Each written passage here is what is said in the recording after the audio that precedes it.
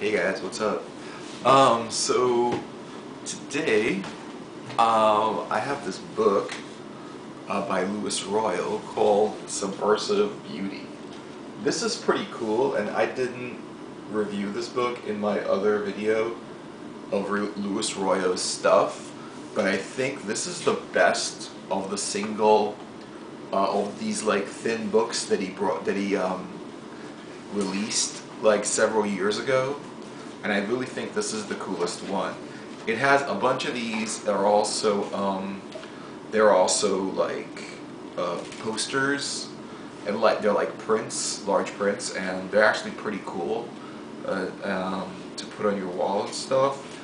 And it's just like, you know, it's the same stuff, and I'll show you some of the pictures in the book. Kind of starts off with that. The cover is really cool. It's pretty thin, but it's got like some nice art in it. It's got like the regular like Luis Royo art, which has the kind of like girls with all the little tattoos and stuff, and then they have swords and shit, and really cool swords. And I love how, like, check it out, how like they just kind of glow white. I mean, he makes the swords glow white, and I love that he does that. And he's the only artist that does that. Just makes the swords just glow, reflect white, which is really cool. And then they have like freaking like nipple jewelry, like shit, like hanging off their nipples, which is awesome, awesome, awesome. Tattoos, all kinds of freaking tattoos.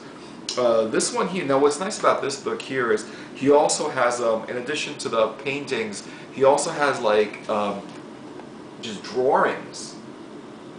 And he kind of has that side by side with the painting next to it, which is really, really cool. And then it's got some, like a little bit of like a thing with it.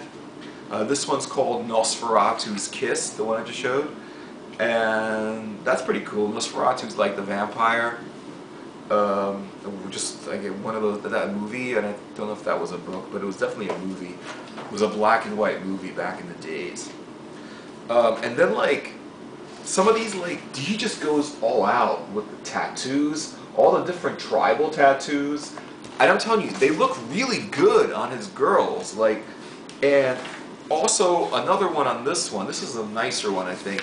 Also, he has the drawing next to it, and this one's really awesome. He doesn't just make the drawing; he also kind of like makes it red, and he just puts the tattoo in red, and it just like glows. It just shows so much. Everything else is like kind of subdued in the drawing, but the tattoo is red. This one is freaking awesome. Some of these are just so freaking cool. Let me see that one. Let's see which other one we got here. We got some really cool ones. Here's an awesome drawing. Look at the movement on that drawing. Just the movement on that. The action in that is just so cool. It's just like, I don't know how he drew the action in that. It just does look like he did a photo shoot of the model, and she was just standing there. But it's really, really came out awesome. And what's cool is like basically this book just has this like format with like the picture, right? The final picture, the drawing, let me get that. The drawing, and then like a little bit of a thing about it. And this one's like Daughter of the Moon. So let's check it out. Light coexisted with darkness in Persia. This is awesome because like he just puts a little like paragraph here just to narrate the picture, and that's really cool. You kind of tell a story about the picture. It's always like kind of cool to make up a story with it. Some really nice ones. This is some, like, she's got like a back tattoo and a sword, you know, and I think like the sword goes into the next page. Pretty awesome. So all of the girls here are like that. They're all gorgeous, and it's interesting. It's just like different versions of the same. And here's the color version, the fully rendered one. you know, like different versions of like the same thing. I just love it. I love how like they have how he made it and stuff. And then the final version is this one. You know? So I'm gonna flip through this, let's see if there's anything that's cool. And then they go into like this one here, which is like, it looks like different versions of the same idea. And he kind of like did that, you know? So that's kind of cool. It's a little bit of a different thing. Here we go. That one was a sketch A, B, and C. And that's really cool. I love how you know, he doesn't just put his finished sketches in there. He puts like processes in them. He puts experimental stuff, because all that stuff has a lot of cool value. It's just like I really want to see the process stuff. I want to see the experimental stuff. I want to see like just the drawing and how it started. And I also want, you know, it's also cool like reading a little bit of a thing. It just puts your, I think just reading the caption puts your like attention on the page, so you don't flip through it and like go one picture after another. It gets you to kind of like read the caption. As you're reading it, you're kind of like checking out, you're just kind of looking at the picture more. Like this one's cool, Medusa's gaze, nice, right? You know, it's pretty cool. Nice. And like basically like I just love how even though he has the same idea in his body of work, it just stays new and fresh with every painting, with every picture. And here's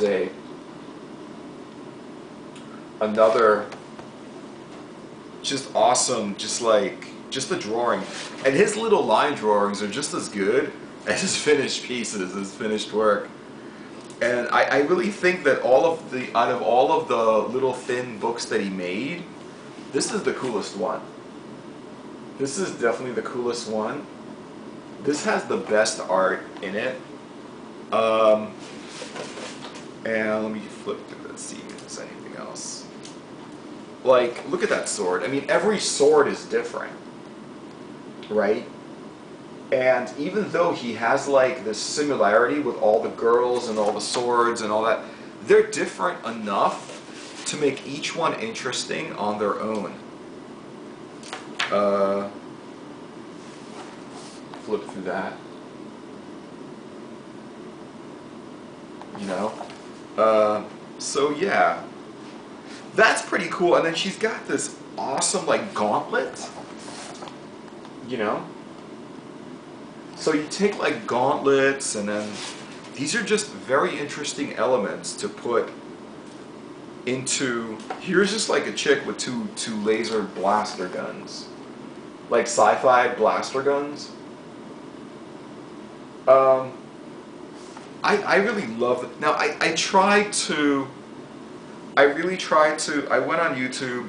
We're on YouTube. Well, it's supposed to be on YouTube. I went on YouTube and.